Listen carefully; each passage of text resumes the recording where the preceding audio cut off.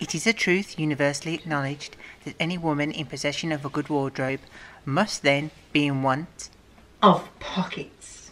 But in all seriousness, ladies, gentlemen, and all variations thereupon, what is it with women's dresses and skirts and not having pockets, or worse, having fake pockets? Hashtag stop fake pockets. As corporations and fashion designers seem unwilling or unable to rectify this injustice, I suppose it's down to us makers to do it ourselves. Now, one of the first things to consider when putting pockets into a dress is exactly where you're going to put the pockets. Your first instinct might be to put them in the side seam down here, about where you normally have them for a pair of jeans or trousers or something, but that might not be the best solution. You see, a pocket, it's best to support over multiple areas because there might be something fairly heavy in there. And if you just stitch it into a side seam, then what can happen is all the weight is on that seam. It's more likely to tear or pull the dress and change the way that it looks, the way that it falls across the body. So you really want to have it anchored at multiple points. And the best way to do that is to anchor it in to the waist seam. So if you have a side seam pocket, then where's the side seam? That back there. You want to split down the side seam and put the pocket in, but high enough so that the top of the pocket can be stitched onto the waist seam, so that the stitch is hidden in there and it takes the weight of whatever you've put in the pocket, so that you're not ending up with it being pulled down on one side, the weight evenly distributed across the top. Now for this dress, because it's a wrap dress and where the side seams sit will change depending on how my stomach changes, I'm going to do window pockets at the front, which will mean I need to decide whereabouts I want the pockets to sit, which is about there on my hips. And then we're going to have an extra bit of fabric which runs up to the waist seam, so that all the weight's not in the front of the dress, a lot of it's taken up of the way. Okay, so what we have here is ordinary Christmas wrapping paper, and the reasons for using wrapping paper are twofold. Firstly, it comes with these little 1 centimetre squares all across it, which will allow us to better measure out whatever we're drafting. The other reason is that around January it becomes very cheap for some reason, so you can pick up quite a lot of it for next to nothing. So now that we've laid out the drafting paper, the question has to be asked, how big do we make the pocket? And the answer is, of course, big enough to fit your hand in. If your drafting paper doesn't have these little squares on it, then use a tape measure or ruler. But if you place your hand down on, you can mark on exactly how far you need to draft your opening for your pocket. So I need a gap at least that large in order to be able to fit my hand in. And how deep do I want it? At least deep enough to fit my phone without it falling out. So it's going to have to be at least that. And we want the pocket to come lower than the opening, so that anything that's in the pocket won't just fall out as soon as we sit down. It'll get caught on this fabric. Now, if you were making a pair of trousers or jeans or something, this would probably be almost certainly a right angle.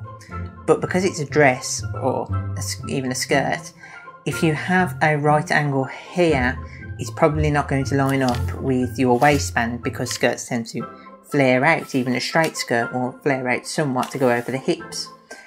So you're probably going to want some sort of angle on there, and rather than fiddling about trying to get the right angle, so we can use this draft pattern again and again, what we're going to do instead is add an extra couple of centimetres or an inch over the top, which is the advantage of using the squares. I can see 2 centimetres there, so that when it comes to sewing it in, I know that I can cut out the 2 centimetre gap there on any sort of angle I want, and I can get it to line up perfectly and still have enough room for my hand and the part that's going to catch my phone.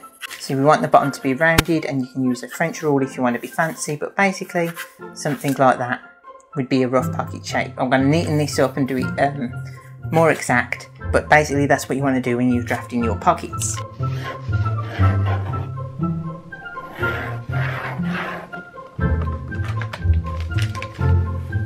It's always good to raid the cabbage patch when you have a small project like this. Now after folding the fabric in two, we're going to pin the pattern to the front.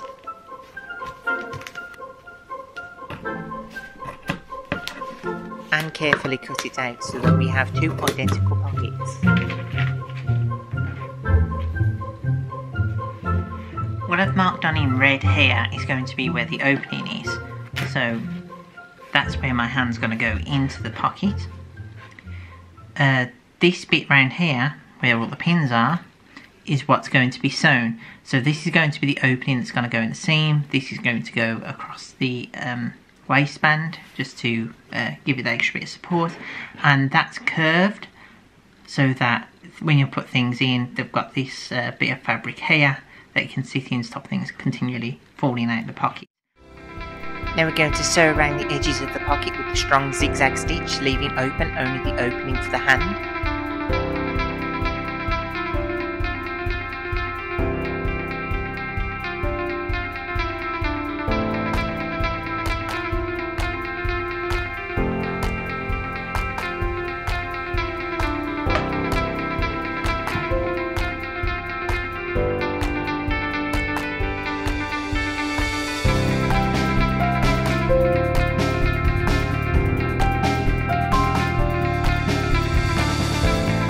Right, drinking horn's gone away because dealing with something this big, I know I'm going to knock it over. So what we're going to do now is unpick the seam. This is the side seam for the skirt where the pocket's going to go with the opening, and this is the waist seam up here. So we don't need to unpick this one, but we do need to unpick that, and we only need to go down as far as there. So I need to mark that on with some tailor's chalk, but we're going to do it on the other side.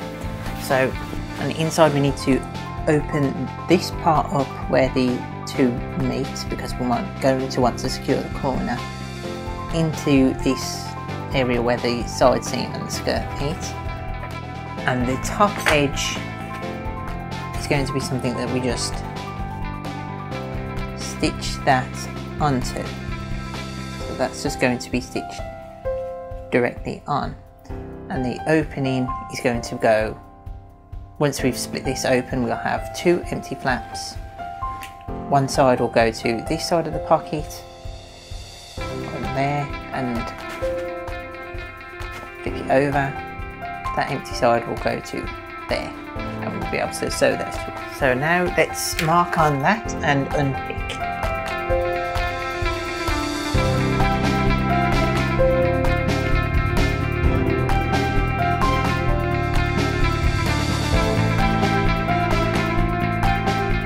Thing to double check at this stage is when you're attaching the top of the pocket to the waist seam, that you're attaching it to the front, because we want it to sit across the front of the body, not behind.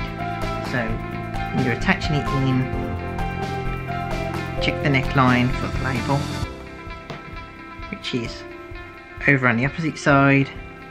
So I know this is the front seam, so that's where I'm going to sew.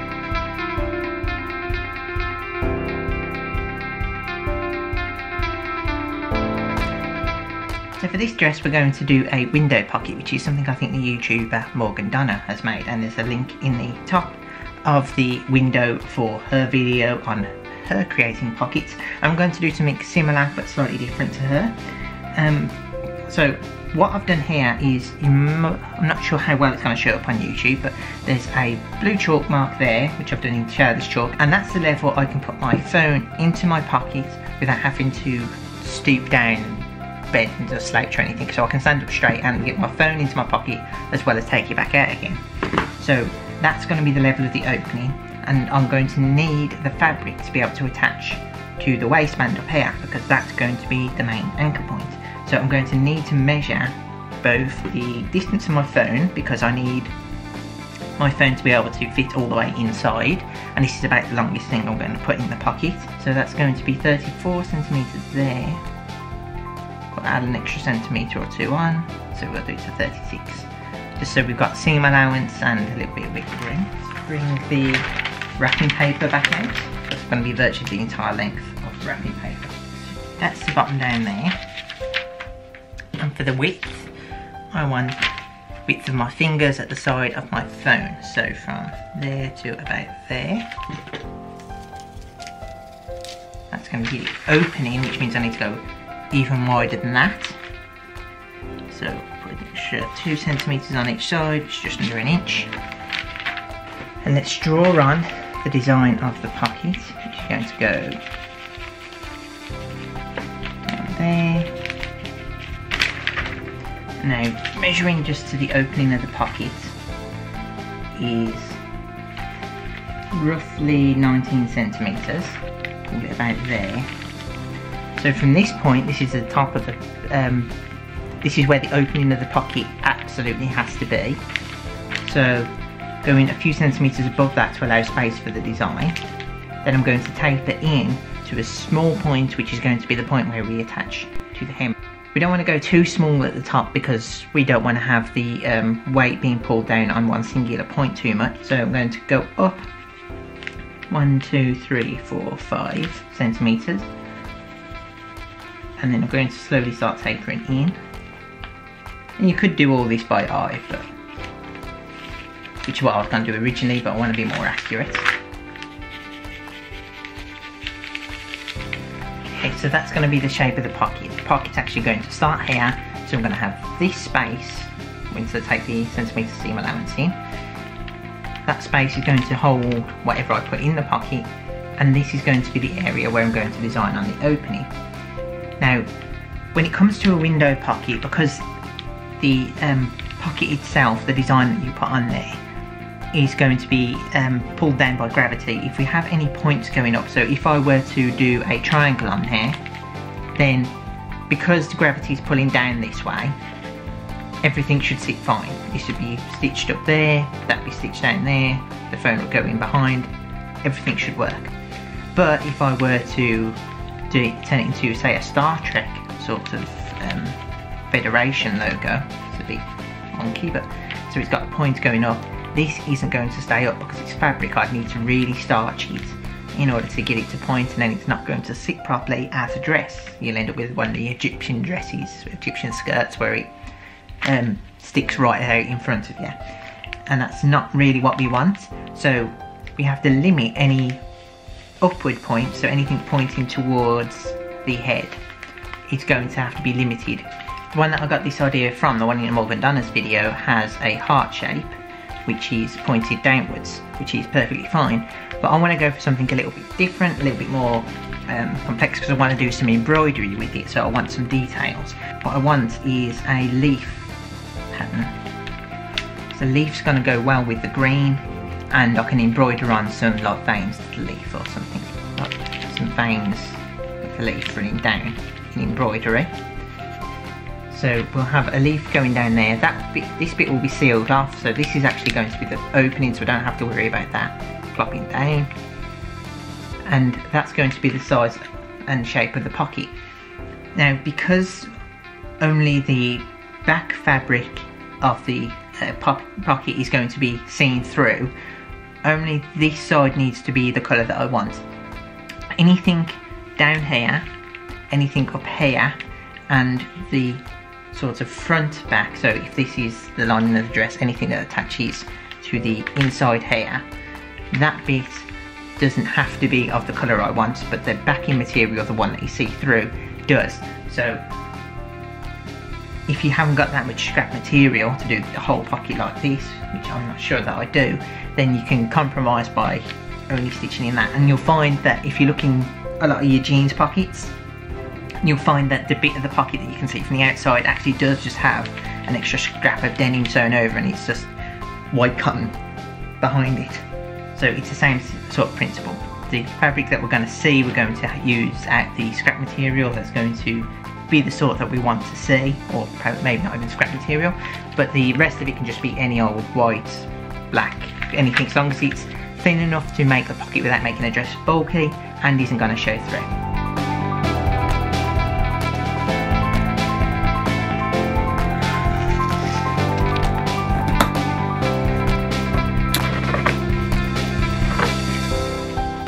And this is what we're going to end up with. So these are the two halves of the pockets. This is going to be the front part that you are not actually going to see, because that's going to be pressed up against the surface of the dress. A word of warning, if you're using white, as any bra wearing person can tell you, white normally, well, white doesn't always hide behind another fabric. So if you're going to use white, make sure that you've tested it against the fabric to ensure that it doesn't show through. And this is going to the backing material. Now, if you were using a different colour material, if I was using the white for both sides, but I didn't want the white showing through, then this is what you'd do. You'd take a swatch of the material that you want and cut it to size. I've printed up the edges with printing shears and just done a zigzag stitch around, and the design should fit nicely in that space. You'll only see that, and I've just done it on this one even though it's the same colour material for demonstration purposes, and there's absolutely no chance I accidentally put a hole in the back of the material. I needed to cover it because I don't have enough green material to do the whole thing. So that's the reason I've done it, just for demonstration purposes. That will sit on there. What you might notice is this is where the leaf's going to go, but it's rather small compared to the size of my phone. That's because this is with seam allowance. If I get the template, you'll see that this is the inside of the leaf with seam allowance on there. Once you take the seam allowance out, you've got a larger gap, which is large enough for the phone and my fingers. But we're going to sew a little bit on the inside of that, and where we sew, where we put the stitch in, that's going to be the edge of the pocket. So when we turn it inside out to hide the seam, we'll sit on the further line, and we're going to need to cut into this seam allowance in little lines, which is what I've shown on here. With these lines we've cut in, and that will allow us to turn a lot easier without catching. Hopefully it should all work well like that. So next stage is going to be to sew this. Well, first we're going to pin this part onto the front of the dress, sew it on, and then we'll start cutting holes.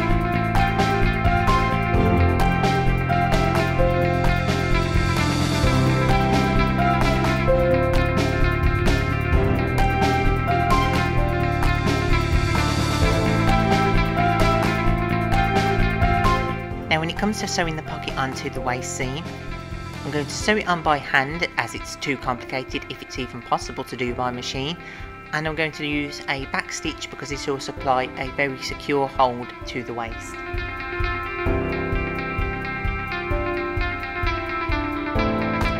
Now when it comes to embroidering the design, what we need to remember is to use as many vertical strokes as possible and to only ever go diagonally rather than horizontally. Because putting things into the pocket, you tend to put things down in a vertical direction, especially on a window pocket, which is at the front of the dress.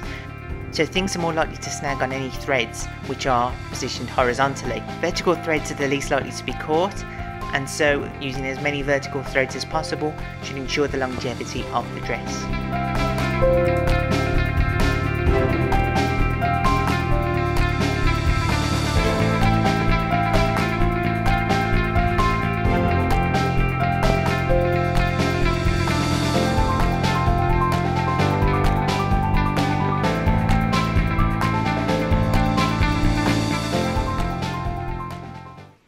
And so there we have it, a dress with pockets. Now this is the basic dress with just the basic side seam pockets, the simplest ones to do. Even though they were simplest ones to do, I still managed to slightly mess it up. You see this pocket, I've sewn in inside out. See, what you're supposed to do is sew it in the opposite way around, so this seam is on the inside, and then push it into the pocket. So I thought, let's just try and sew it in anyway. Attempted to sew it to the waist seam, and it didn't work obviously because there was no seam on the pocket to sew to, so it's constantly pulling the dress. Then I tried to unpick it and I may have made a bit of a hole at the top of the dress. Rather than trying to fix it now because I want this video edited to go up, I've decided that I'm just going to leave it as it is and fix it later. So I've got plenty of space in there, I can get my hands in. Already got a tissue in there without a runny nose, hay fever starting, and my phone, or my work phone at least, fits in. It's a slight overhang, but that's because this has got a chunkier phone case than my other phone, which is what I designed it for, but it does actually fit in. Now for the other dress, love magic. So this is the other dress. Haven't had time to iron it because again, need to get this edited and up so you can still see the embroidery hoops when they were around the pockets. But these are the pockets, the leaf design for the window, and as you can see, hands fit in perfectly fine. The left hand side pocket is made slightly smaller because it's the one that goes behind the wrap on the wrap dress, and so if I make it full length, half it would be hidden anyway. So I've made it slightly smaller. I can get my fingers in and I can put my phone in, but I can't put my phone and my fingers in. The other side of the pocket, I can get my phone and fingers in quite easily. I can reach my hand all the way down right past the wrist. So nice, concealed, don't add any bulk to the dress. But now there's absolutely no excuse not to have pockets in dresses, because as you can see, it doesn't actually affect how the dress sits. You've got your pockets there, they're available, they even add to the design of the dress. There is absolutely no reason now for manufacturers to be making dresses without pockets. All dresses should have pockets, hashtag stop fake pockets, and get some sort of pocket quality, please. Thanks. Anyway, I'll see you in the next video.